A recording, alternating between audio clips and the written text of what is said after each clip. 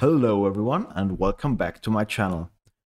So today I'm going to show you how to get a screen locker on a minimal Arch Linux window manager only setup, like the one you can see here which is DWM.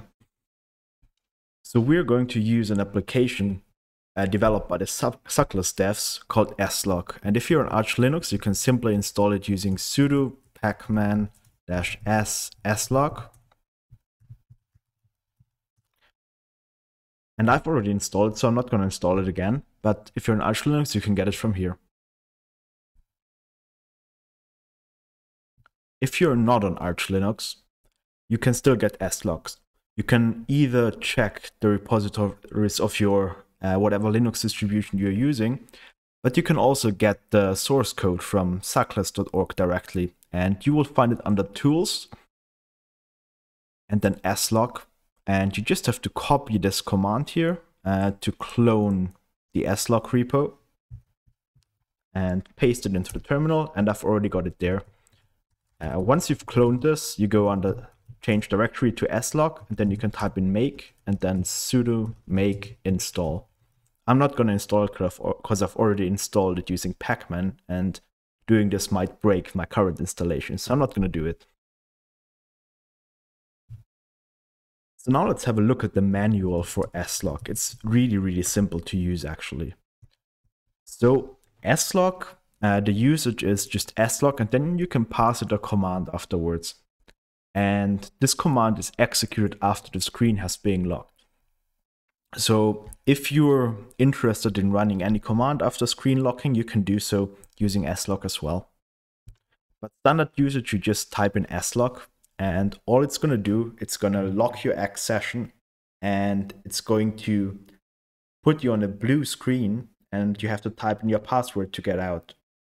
If you type in your wrong password, then the screen will turn red, and I'm going to show you what I mean now. So let's type in slock, and we're on a blue screen now. If I type in the wrong password, it turns red, and you can't unlock it unless you type in your password. So if I type in my password correctly, it would just get back straight to our X session.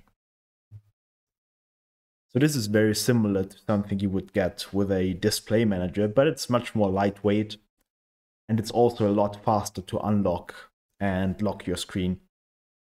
But while this is useful, if you're just going away, you can bind it to a hotkey. It would be pretty nice if we could automatically start slock once our computer goes to sleep. And there is a really easy way to set this up. So we have to set up a systemd unit, and we can do that by using sudo vim/etc/systemd/system and then slock add.service. And I've already set up the systemd unit, so this is just a description. It's getting executed after sleep.target. The user is just I, so that's whatever you pass after the add when you enable slock, and you'll see what I mean very soon. We want to lock this display, and by the way, I found this on the Arch wiki if you're interested. So this basically forces your computer to suspend when it goes to sleep, and it should be enabled by default, but on the Arch wiki this line is still in the unit file. And basically, when a computer goes to sleep, you want to execute slock to lock your screen.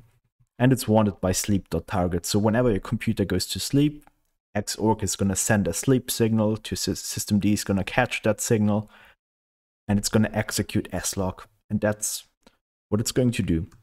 So once you've set up this unit file, you have to type in sudo systemctl enable slock, add your username, in my case that's Mario.service. And I've already enabled it, so it's not going to give me a message, but if you haven't enabled it, it should show something like symlink for slock at Mario.service created. And we can also start it.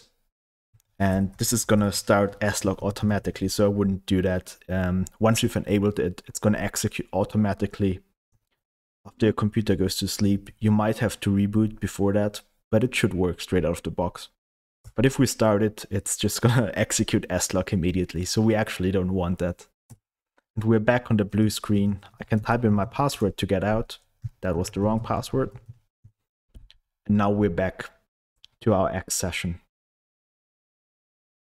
So there is one final thing that I want to show you that I haven't set up, because for me it seems to work out of the box. But the suckless devs recommend that you add these 4 lines to the end of your xorg.conf file. And all these 4 lines do, basically, is they prevent your user, when the screen is locked, to switch to a virtual terminal. So this is basically before you log into your X session, if you don't have a display manager, you're going to be logged into a VT, and you can switch to a VT using either Alt or Control Alt and then your function keys at the top of your keyboard. And there should be about 8 virtual terminals on your system automatically running, and you can switch with the function keys, and you want to prevent that if you're in Slock.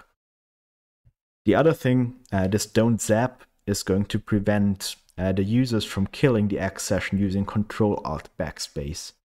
And this also doesn't work on my system, so I'm not too worried about that. But if you are worried about that, you can add these 4 lines to the end of your xorg.conf, and it's going to prevent your user from either killing the X session or dropping to another virtual terminal.